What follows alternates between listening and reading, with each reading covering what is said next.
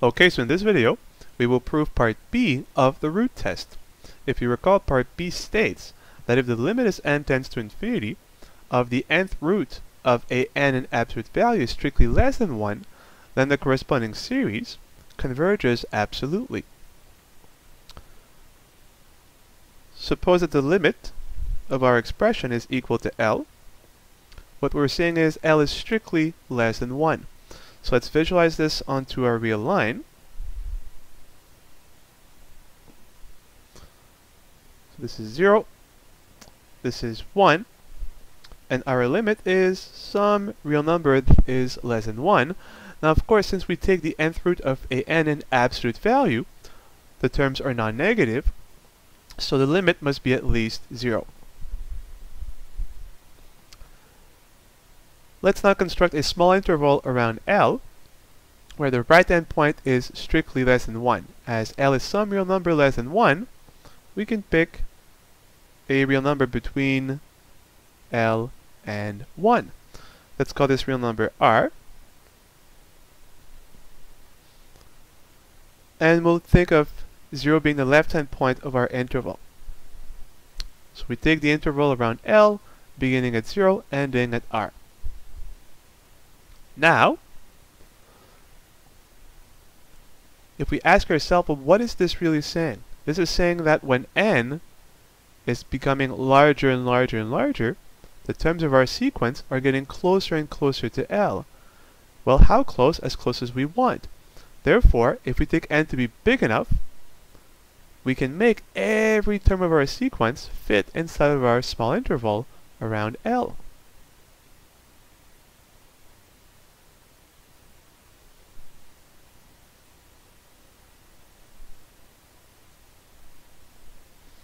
But only if n is large enough. How large we don't know, so we'll say bigger than some arbitrary positive integer. Let's now rewrite this in terms of inequalities. So this means that in absolute value, the nth root of a n will be between 0 and R.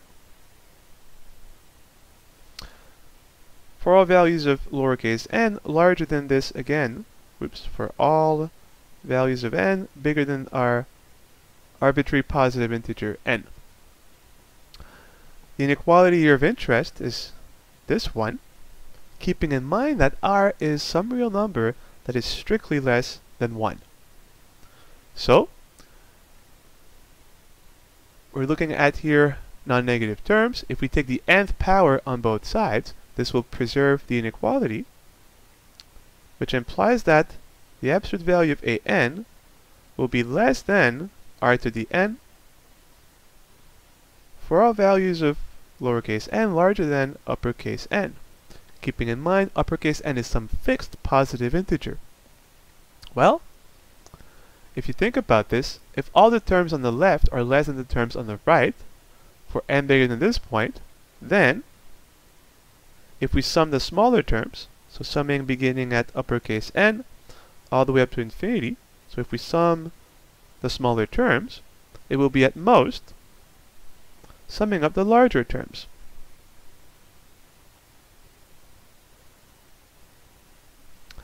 And this should be a very familiar series, right? We are summing larger and larger powers of n of a fixed real number. This is a geometric series.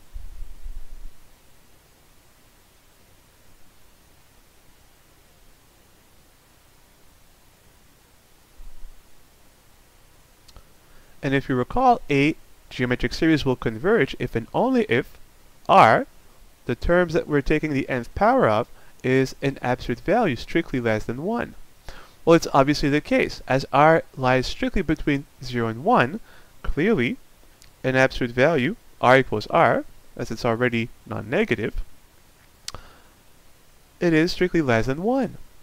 So this is a converging geometric series. So this is nothing but a real number, therefore is less than infinity. But this sum, this infinite series, is less than this infinite series, which is finite. So this series, being at most this one, must also be finite.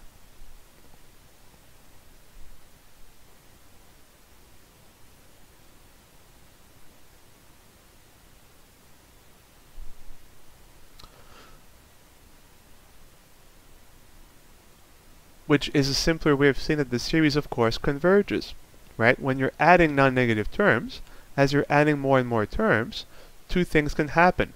The result gets bigger and bigger and bigger and will grow out of bounds, therefore the series will diverge, or the result is finite, which is our case, therefore converges.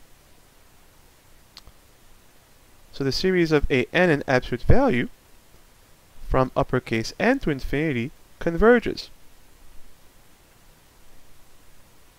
And we could quote here the comparison test. We have compared this series to this series, which converges, and as we have series of non-negative terms, the comparison test already applies, so the series here converges by the comparison test, which we can just write CT.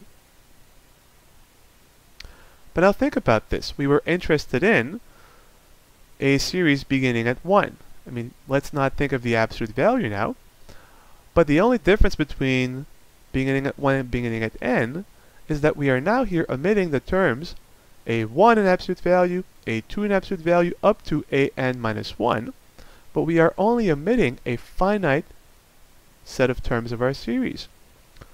This will never affect convergence, as a finite sum of real numbers is a real number. So because the series beginning at uppercase N converges, it must be true that the series beginning at 1 also converges.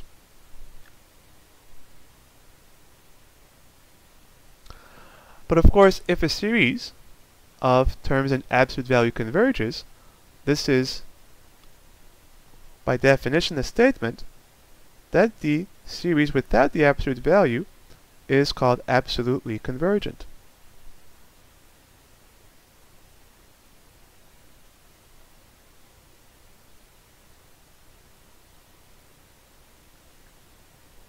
Which complete our proof.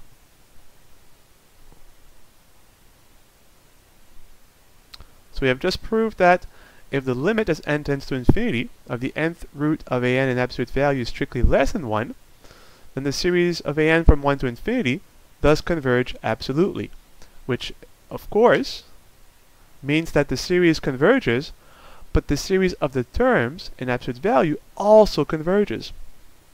And to summarize the proof, what we were able to show is that because of this inequality, it implies that the series of the terms in absolute value for large enough values of n is at most some converging geometric series. So the sum here must be finite by the comparison test. Omitting the first few terms of a series will never affect convergence, so the series beginning at 1 also converges. But if a series of terms in absolute value converges, so does the series without the absolute value, which shows that the series converges absolutely. And that's it.